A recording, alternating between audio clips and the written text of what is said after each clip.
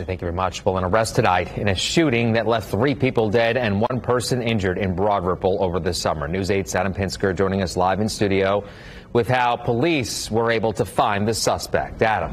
Yeah, Phil, a lot of surveillance video. They used hours of surveillance footage from the businesses, body camera and cell phone video, along with social media posts. That led them to Hines, who was arrested earlier today on the north side. According to probable cause documents, Hines fired several shots after someone hit her on the back of her head. On June 25th, around 2 a.m., IMPD officers found themselves responding to a chaotic scene on Guilford Avenue. You had a situation that occurred in Broad Ripple very late in the evening, densely populated area, a number of individuals there.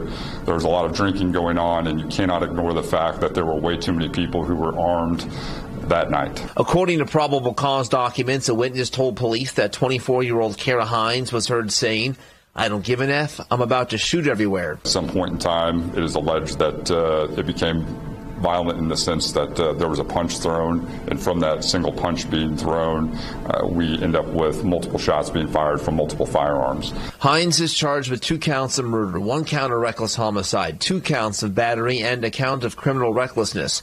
Christopher Wilson, Ty Wayne Henning, and Kalia Prier were all killed in the shooting. Witnesses told police they saw Hines putting a gun in her pocket and running from the scene. Police also used ballistic evidence found at the scene to link Hines to the crime.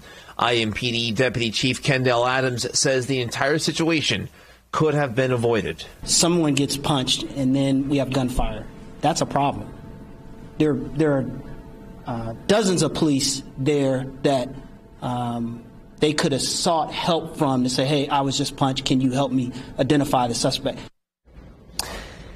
Hines was booked into Marion County Jail on no bond. An initial hearing has been set for October 10th at 1:15 p.m.